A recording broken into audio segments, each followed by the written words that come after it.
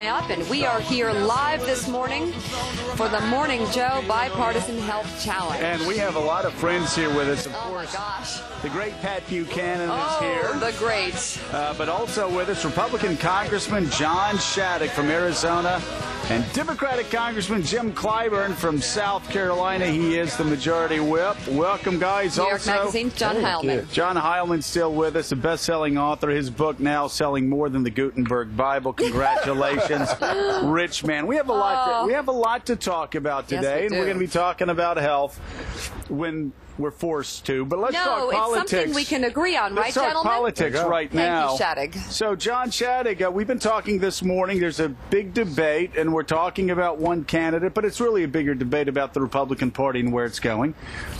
Christine McDonald wins in Delaware, and O'Donnell, I'm sorry.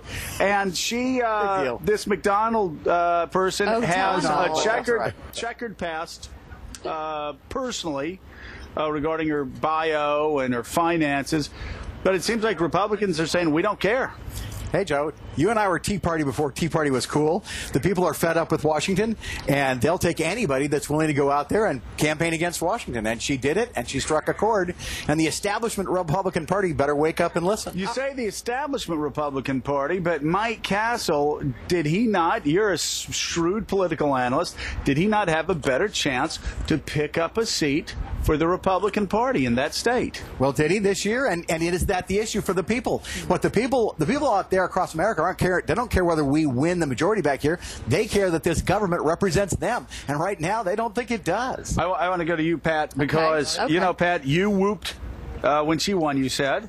And yet, Shelley did too. And yet there will be some time in a year or two, if Democrats maintain control of the Senate by one vote, that a Supreme Court nomination is going to come up. Right. And instead of having Orrin Hatch, chairman of the Judiciary Committee, you'll have a senator from Vermont. Leahy, will you be whooping at that point that Mike Castle is not there to cast a vote with Republicans? No, because frankly, I think that's going to be one of the big issues for the next Supreme Court nominee, and you'll have a real battle on that. But it is less likely that Republicans will control that debate now. But this is what you mean. The Washington folks here, the establishment, as the congressman said, they said, look, this is a better shot if we take Mike Castle than them. But they're not the ones that decide anymore. The people out in Delaware, all those good folks came out and didn't come out. They said, look, you're not going to tell us who our nominee is going to be. I understand With that. our problems, we like this gal. And, Joe, that kind of fire and enthusiasm, I remember Democrats have always said, look, you know, the easiest one to beat are these conservative characters like Reagan and these other folks. And very often, because of the energy and fire they can generate, they might not get the liberal votes. They do get a lot of these conservatives and independents. Energy and fire are one thing, but are you completely able to avoid all these other things in her past that you would bring up in someone else? Congressman Clyburn and I are about the same age, and he remembers Fats Domino's song, Yes, It's Me and I'm in Love Again. Oh, dear Lord, Pat. Oh, dear Lord. Bring it up, Fats Domino. Well, let's talk about compromise on the Hill, Congressman, because you are the Majority Whip. You've got to count the votes. Yesterday, Steny Hoyer obviously hearing from a lot of Democrats in the South and the Midwest.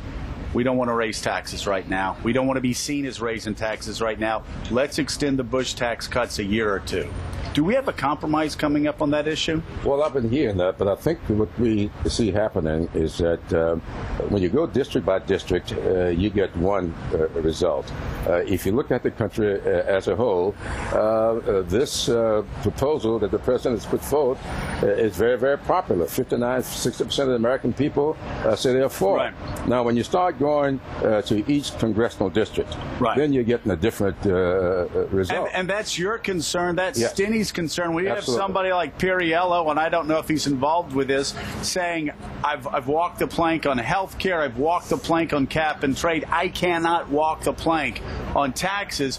you guys have to listen to them and say, okay, we'll compromise with the Republicans, right? Absolutely. We listen to all of our members out there. I spent pretty much all day Sunday with Perriello, and I can tell you he is very well connected to his congressional district. Great candidate. And of course, we are going to listen to what he has to say about it. But I feel real good about us coming out with something that the American people will be very, very supportive of. John Heilman, it sounds like peace is breaking out on taxes. We may see the tax cuts extended for a year or two. Well, it sounds like that's the case, but I want to. It does sound that way, Joe. My question, though, for you, Congressman, is, before we're going to compare in the absence of compromise, this seemed like an issue that as you say, the country seemed to be on the president's side. This was one of the few issues that the Democratic Party had to use against Republicans was this class warfare notion.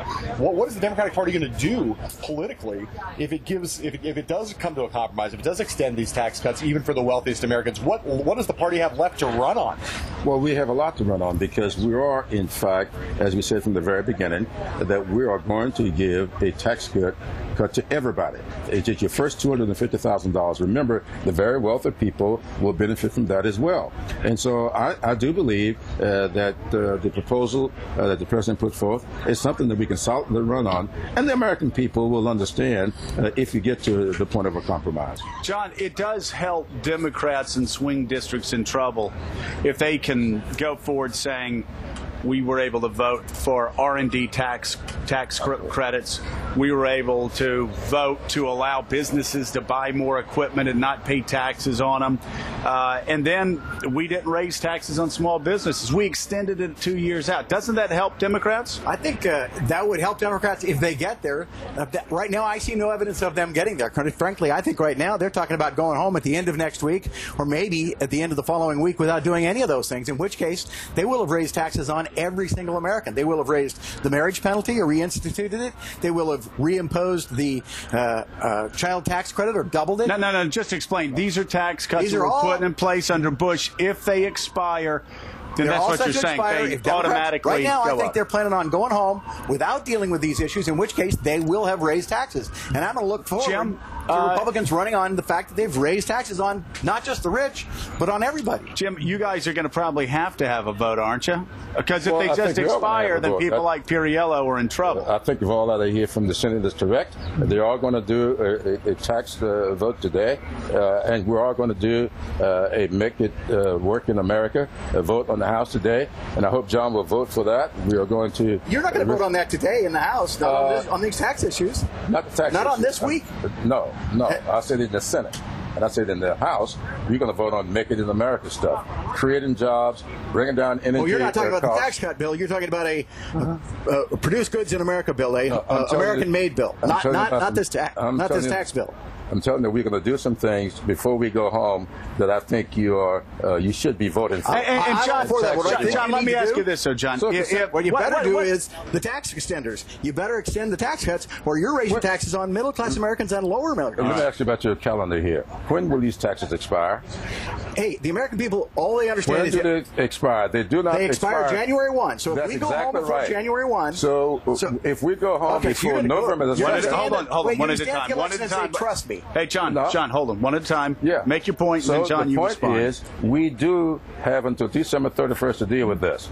And so if you go home in 2 weeks, you're telling me the taxes will go up before Election Day? The American people got the same calendar that I've got. John. And we've got plenty of time to do that. Shadegg. I love going into this election with Democrats having raised taxes by not acting. If they want to go home and say, trust us, we will later. Trust us. We know they're going up January 1. Right. We didn't reduce them or keep them in place so they don't go up before Election Day, but trust us. We'll fix it between Election Day and January 1. Pat, let's have some lame duck session here, aren't you, Congressman? That's exactly what I'm talking here, and I think that John knows that. The fact of the matter is, we do not have to touch Bush's tax cuts before we go home. And then the taxes will go up. No, it won't go up. On January the 1st, I you're want going to have that argument. who run on a basis of trust us. So John Heilman, let's talk about where this is going, because I really do believe that the White House will be put in a position where they're going to have to extend the tax cuts, all the tax cuts, for maybe a year or two until the economy turns around. It's in a terrible position. And by the way, that's Keynesian in and of itself. That is a Keynesian move to cut taxes in the time of a great recession. If the president does that just cause an absolute all-out revolt on the far left? Well, I think that probably not. If you extend only a couple of years with the intention of eventually repealing them, I think if you have and that's what Orszag said we need to do. There's enough. Extend a couple of years, but then end all the tax cuts. Right, exactly. And I even think the middle class. That's the cover, and that's the signal they will send to the left, is just to say, look, this is what we have to do right now. There are a lot of vulnerable Democrats who want to see this done. We have to do it temporarily, and we'll get around to getting to a sane fiscal posture later down the road. Pat? You know what the problem with that? Look, I would favor that going 2 years for the extend all the tax cuts, but you get to 2012, 2013 in the presidential election, and guys are going to say you're going to let all those middle class tax cuts disappear? No, the Congress will have to start going right back into the same argument again, right, Congressman Shadegg? I think so. Sure, you'd be right back in it, Joe. You gotta give Bush credit for having these things expire when he did.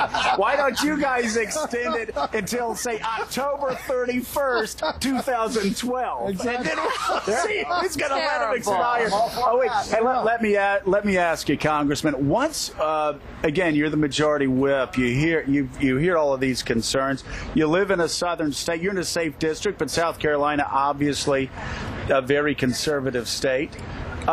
What do you hear from Democrats? What's their biggest concern right now as they go out there in a year that looks like it's going to be a very Republican year? Well, the concern is all about jobs. People are really concerned about getting back to work. And we are, in fact, doing a pretty good job of that. It's not as fast as we would like. It's not as plentiful as we would like. But we're not hemorrhaging. We have stopped the hemorrhaging. We are now growing. And the fact is, more people are at work today than were 2 weeks ago. And in 2 weeks, there'll be more. And by Election Day, I think people will see that we're on the right glide path. All right. Gentlemen, thank you for being on the show this morning. Are you going to walk the walk, Shadegg? I'm going to run. You're going to run baby. with me. Oh, yeah. Governor Christie, right? Just running out here. Governor Christie and I have actually something else planned. Okay. You walking, Yes, Jim? I am. I got on my I love it. Absolutely. All right. I got a golf cart. No.